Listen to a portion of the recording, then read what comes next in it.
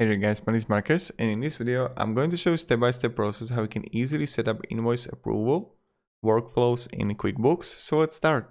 The first thing you want to do is just go to workflows, and then right here you're gonna see templates. When you're gonna click on it, the first thing you want to click is to invoice approval. Let's click create. You can also create your own workflow. And now, so the first thing, you're gonna see the name that you can change.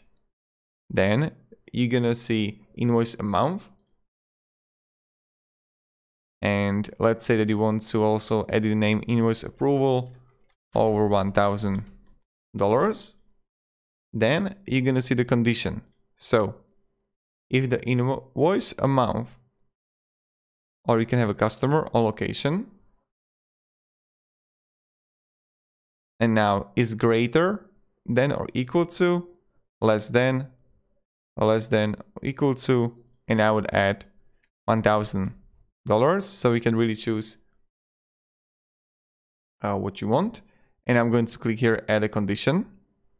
You can simply add multiple conditions here if you want to. And now you're gonna see actions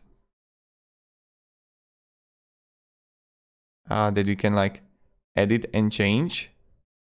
So you can create a task for someone.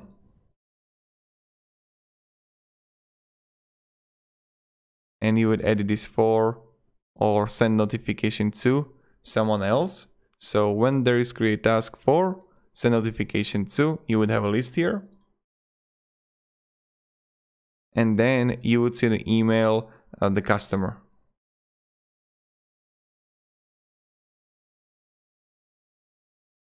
And this is pretty much it how we do it. So, and then you would see the message, and it's going to automatically send them. And if not approved within 7 days, send reminder to approver or auto approve invoice. It's completely up to you if you choose it or no. And this is pretty much it how you do it. Right now it's bugging out a little bit, but this is how you do it. So thank you very much guys for watching. If you have any questions, ask me down in the comments, and have a great day and goodbye. See ya.